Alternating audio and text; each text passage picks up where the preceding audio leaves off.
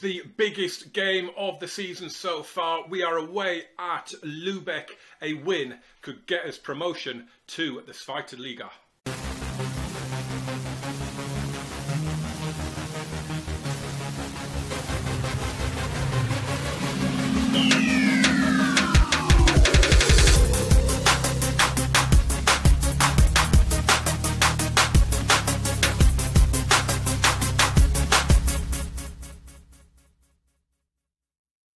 Hello there and welcome back to the channel. Thank you very much as always for clicking play and for coming back to this Kaiserslautern series in Football Manager 2021.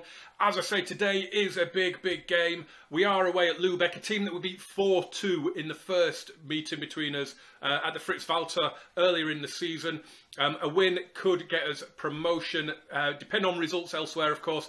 Dresden and 1860 Munich are also playing at the same time as us, so it's a really good video to do. I figured I'd do this one. I know I'd said in the last episode that when we come back, it's going to be the game that wins us a championship, but there may have been too many games off camera to do that, so I thought I'll come back and do this.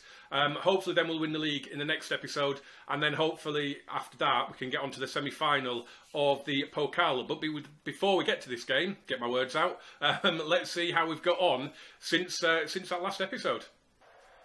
And we finally lost a home game, a very soft goal for Zwickau, the only goal of the game, going in at the near post.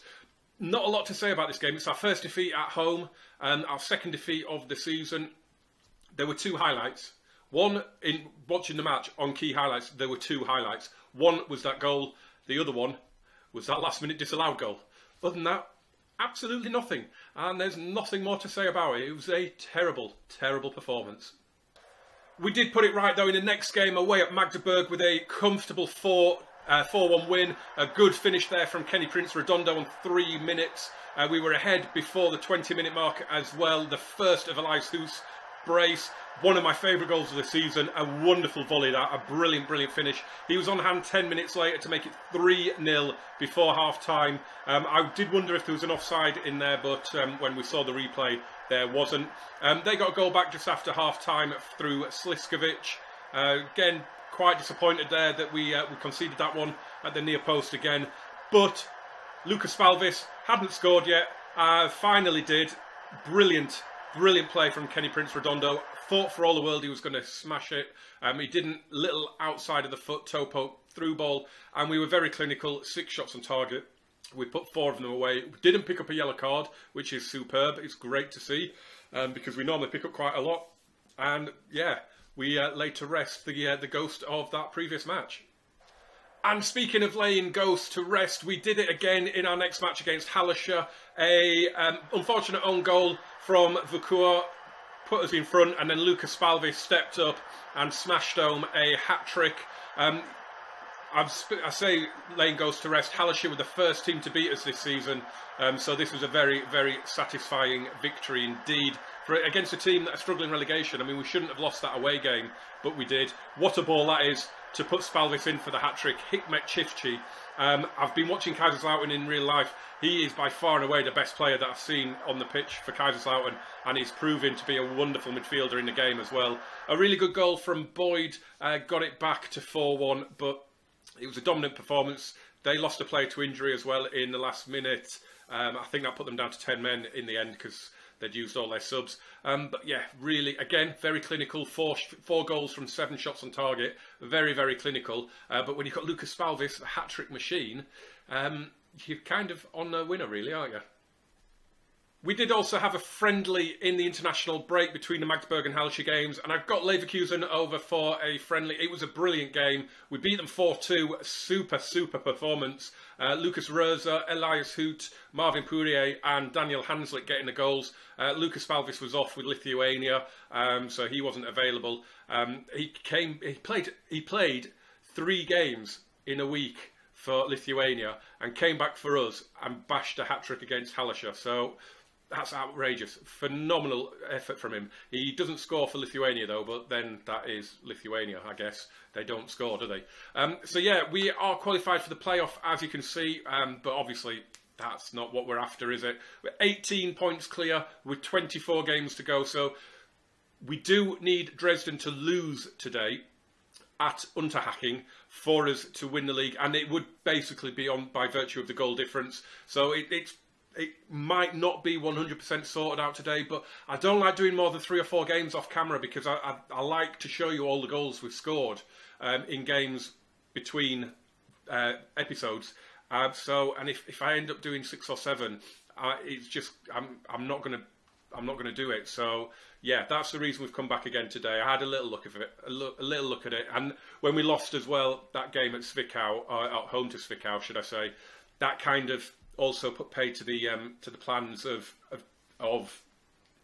basically coming back to win the league. So I like to show as many matches as I can as well on camera during the season. I think it's important. You get to know the players. I get to know the players as well, doing it on camera as well. Should be an interesting match, this one. Sufjan Benyamina got both goals against us we beat them 4-2 in the return fixture, or in the first game between us. So I definitely want to say... I was hoping it'd be the revenge one. Is that not a thing? Oh no, we beat Lubeck away. That's why. We beat Lubeck at home. I was thinking we were playing Hallescher again for some reason there. Right, let's give the fans a performance. Oh, heads all over the place. Right, promotion. Here we go, boys. Let's get this promotion. Let's bring up the latest scores so we can see what is going on. I don't know what's going on there. I don't know why we haven't got the Germany scores on. Right, oh God, we've got goals going in already. Duisburg beating Mannheim. We need to keep an eye on 1860 as well. But we need to, more than anything, keep an eye on our match. Hopefully we'll get some updates through here, because I want the shouts to be there. We're playing alright, so I'm going to encourage. We're doing alright. If we were on extended, we'd be seeing a few highlights, I think. 6 shots, 2 on target. Carlos Sickinger has possibly suffered a cut hand. Wow. And that's a reason to take him off, is it? Mad. Half an hour in, no highlights. Time for a berate, I think. Oh no! Are you kidding me? Sickinger's off the pitch with a poorly hand. Really? I've just put a berate shout out, and we're going to go 1-0 up here. That'll be just perfect, won't it? Here's Redondo. Come on. He's going out now he's just going all the way here. Completely unchallenged. It's a terrible cross. It's back with Spalvis now, though. Oh, it's a great tackle. It is a good tackle. Are we still... Is Sickinger still off? No, he's back on now. Oh, I'm going to have to take him off if he's injured. Spalvis is in.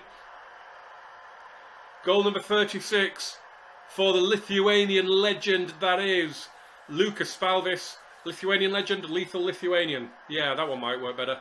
Whatever. Him and Marlon Ritter have been the stars of the show, although it's Elias Hoot who sets him up. And a keeper just watches it.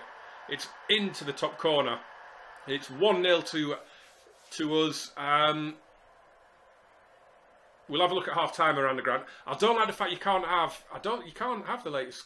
You can have the latest scores, but I don't like having to get rid of the team lineup there to be able to do that. Okay, while we're here, Saarbrücken are winning. Dresden are 2-0 up. So it doesn't look like we're getting promotion today.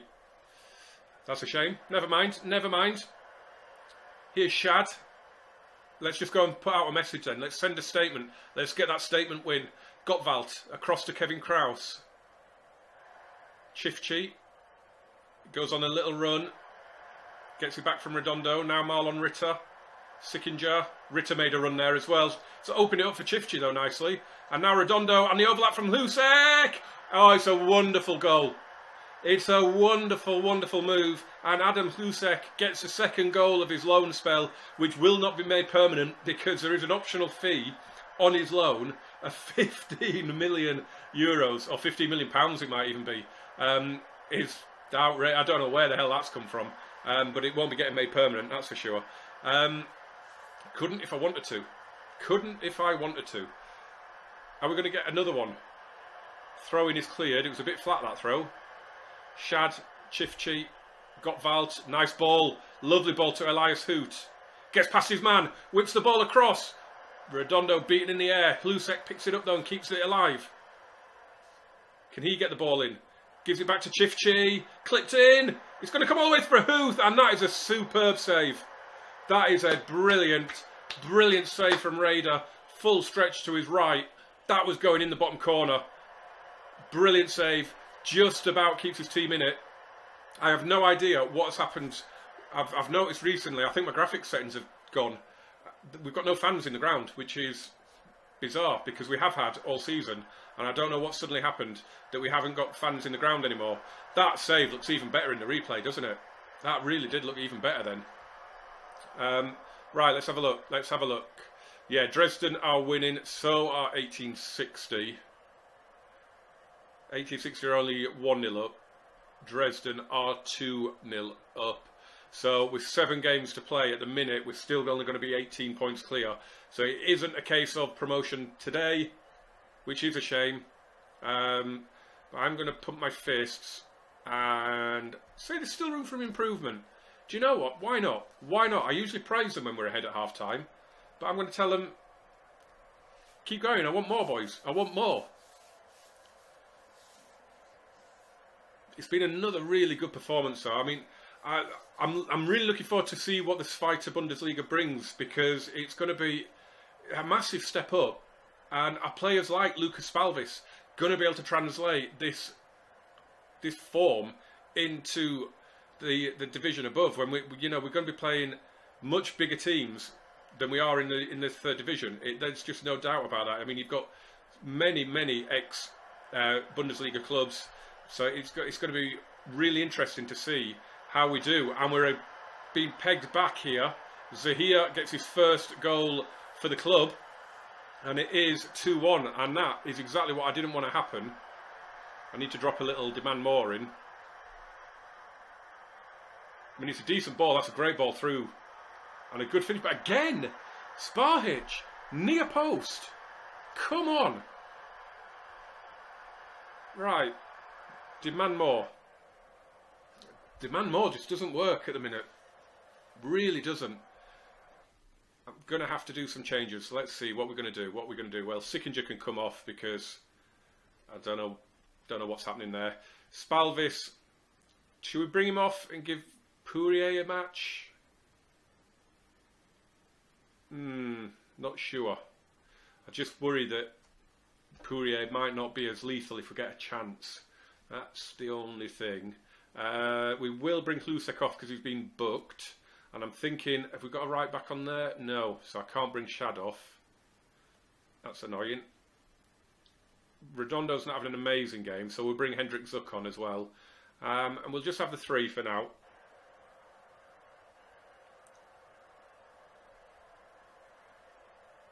Come on, boys. Don't start bottling it.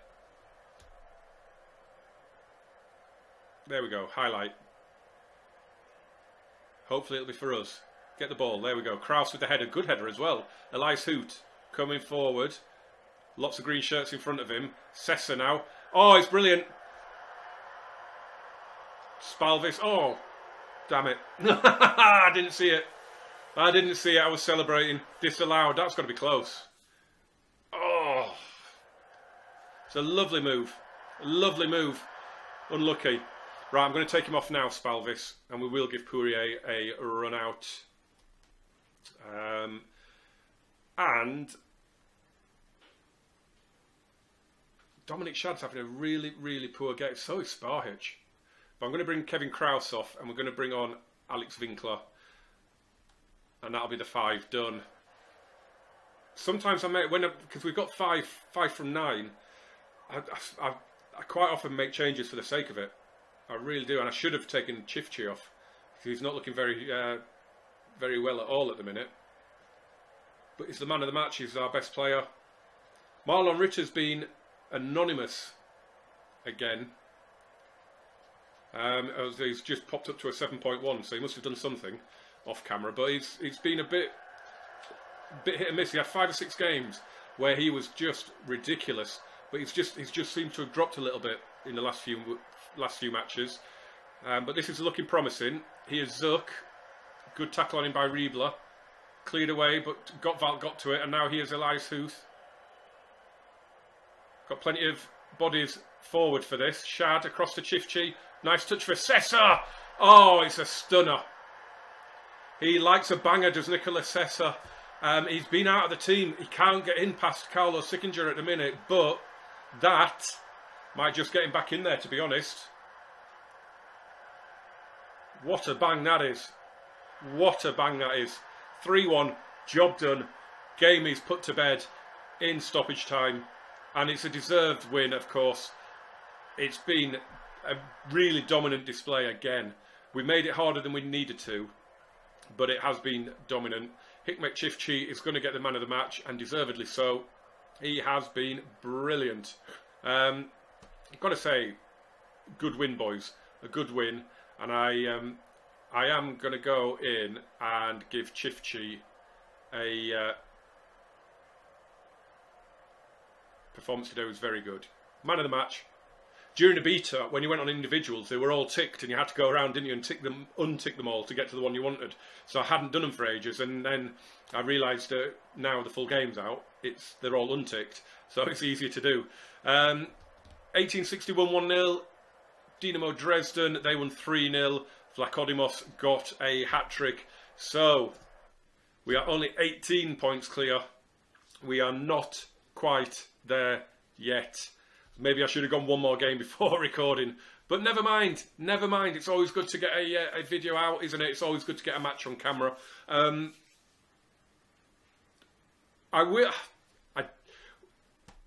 I don't know whether to do a couple of games off camera. I mean, we've got Saarbrücken at home, who are 8th. We've got Duisburg away, who are 5th. And then we've got Unterhaching. So, yeah, I will come back, and I think I will do another one before the Pokal. But we know we're going up automatically. That's a given, isn't it? There is no way. I mean, to be fair, we're 21 points clear, with 21 points to play for of the playoff. So we are, by virtue of the fact that we've got 38 superior goal difference, we are up.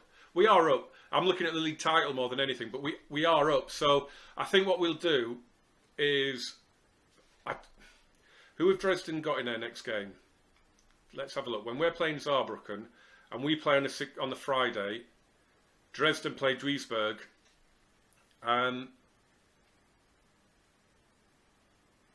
Yeah, I might come back and do the Saarbrücken game, because we could now win the league. In the next 2 games, we're going to win the league. So I think we're going to come back just to see us lift that trophy. We've effectively got promoted now with that win and the goal difference. So we are effectively up, so get in. So yeah, it's just a case now of... I'm going to record the Saarbrücken game. If we win the league in that game, it will come out as a video. If we don't, it'll be the Duisburg game. So whatever happens, the next episode is going to be us watching those fancy new graphics of when you win a trophy. If you've not seen a trophy presentation yet, make sure you come back, because they're nice. They're nice little graphics now. You can actually walk up, lift a trophy. It looks really good. So yeah, make sure you come back. I mean, we might not do it in that game, might we? Because it might wait till the end of the season. I don't know. But as always, smash that like button, hit subscribe, turn on the notifications, jump in the comments, jump in the description, follow me on Twitter and Instagram, and I will see you very soon. We are getting ever closer to that Augsburg semi-final. Cannot wait. See you soon. Bye-bye.